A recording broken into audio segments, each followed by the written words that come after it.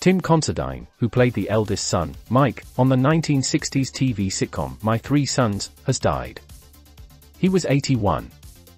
Considine died Thursday at his home in the Mar Vista neighborhood of Los Angeles, his son, Christopher, told The Hollywood Reporter. His death also was noted Friday by D23, the official Walt Disney fan club, and in a Facebook post by Stanley Livingstone, who played son Chip on the series. Livingstone called Considine my lifelong friend and surrogate older brother.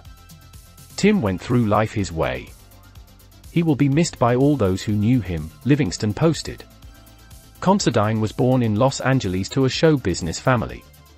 His father, John Considine Jr., was an Academy Award-nominated movie producer, and his mother, Carmen, was the daughter of theater magnate Alexander Pantoja.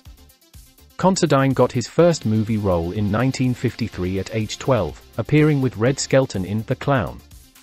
A few years later, he appeared on TV in The Adventures of Spin and Marty, and Hardy Boys' Adventures, which were short serials that aired on The Mickey Mouse Club. He went on to appear in the 1959 Disney movie classic The Shaggy Dog with Fred MacMurray, and later starred with him on My Three Sons 5 years before leaving the series. In 2006, Considine was named a Disney legend in honor of his contributions to the Disney Company. Considine also appeared on other television series and in the movies, perhaps most famously, but briefly, as a war-traumatized soldier who is slapped by General George S. Patton in the 1970 film Patton. A fan of auto racing, Considine photographed and wrote about motorsports, producing several books. Considine's brother, John, also was an actor and screenwriter who had roles on several TV soap operas and who co-wrote and appeared in the 1978 Robert Altman film, A Wedding.